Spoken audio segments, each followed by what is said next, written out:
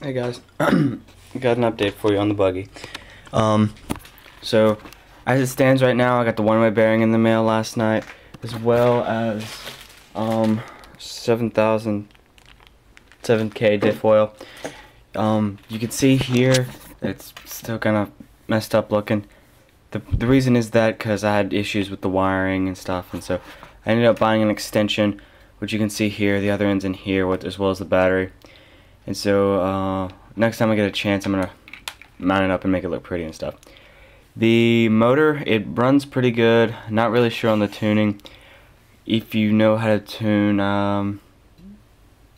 comment on what kind of smoke should be coming out. Because as it stands right now, idle, no smoke, but the minute you give it some throttle, a good bit of smoke comes out. So that's how that pretty much is. I'm bidding on eBay the 2.0 shock towers, which are significantly thicker. So, because this one actually looks kind of bent, if you can see like that. It's a little bent. It runs pretty good. The steering servo sucks. It's awful. The throttle servo, it does fine. I don't know what a good throttle servo feels like, so that one's good for me. If you would like to see the old one-way bearing, you can't see in there, but it's completely cracked. I guess that's an update on it. I did find a guy. I live in I'm not gonna tell you where I live, but you probably know. You can probably find out pretty easy.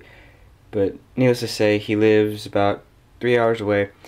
He just purchased the RC8B2, whatever, the new one that just came out, the associated buggy, and he's selling the RC8BE Factory Team Edition roller buggy, tires, clear body.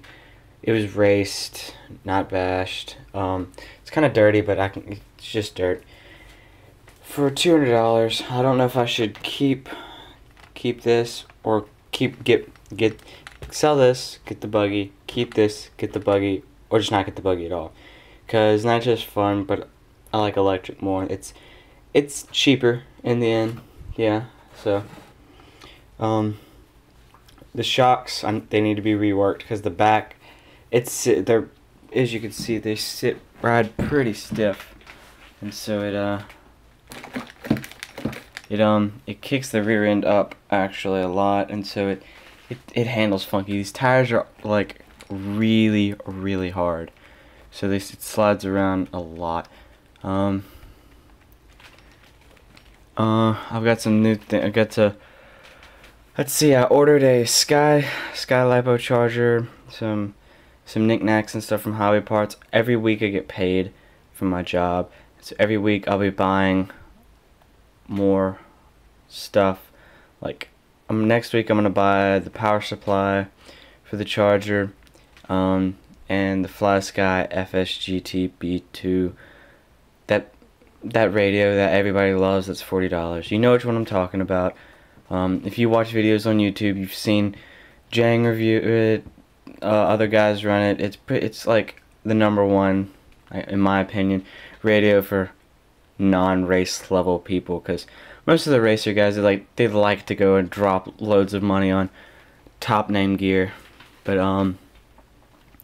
yeah, this is the buggy. I was not expecting it to have as much pickup as it did, because the guy at the hobby shop was like, the motor doesn't have that much compression and it'll need to be rebuilt. So I was expecting it to be like a dog and just crawl around, but it was doing pretty good. So I've been out of the loop. If you know of a good servo, maybe 150 ounces plus, that's cheap, comment below what it is, because I would really appreciate that. Now, one more thing I'd like to point out before I go. If you could see these turnbuckles, they're not the cleanest thing, but they're cleaner. And that's because my little idea on how to remove rust actually worked. So I'm gonna go through, and everything that has rust, like these little thingies, I'm gonna go in there and clean those up. Screw heads, all that stuff. I'm gonna go ahead and redo it. The front brake, okay, I call it the front brake because it's the brake for the front half of the truck. it's a little stiff, so I'm gonna have to rework that too. But everything else is pretty good on it. Let me know what you think.